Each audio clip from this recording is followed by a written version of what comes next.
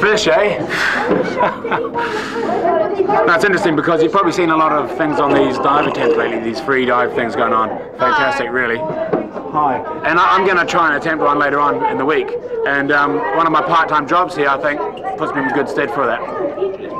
Thank you. Well, as you know, I've been cleaning this place for a while now, and I've learned so much. Yeah. But there's still a few questions I need to know. I mean, what's the difference between a fish and a man? Yeah, well, the advantage that a fish has when it goes underwater is that it can breathe the gas in the water. And so by doing that, it can control its buoyancy, the gas inside its body. But humans, we breathe our air at the surface and take it down.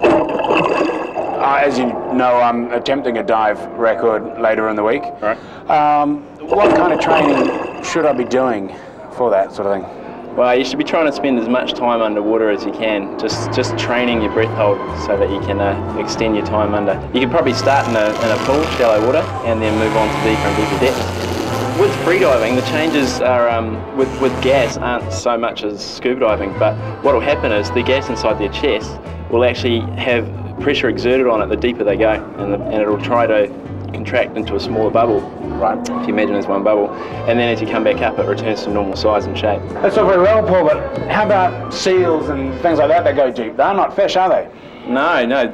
Seals and other marine mammals have become well adapted to diving deep, and they have an advantage that they can actually slow down their heart rate and their whole body's functioning so that they can stay down for lengthier times. So I'll need to do that, really. I'll have to try and slow my heart rate down a bit. Yeah, it comes with a bit of training.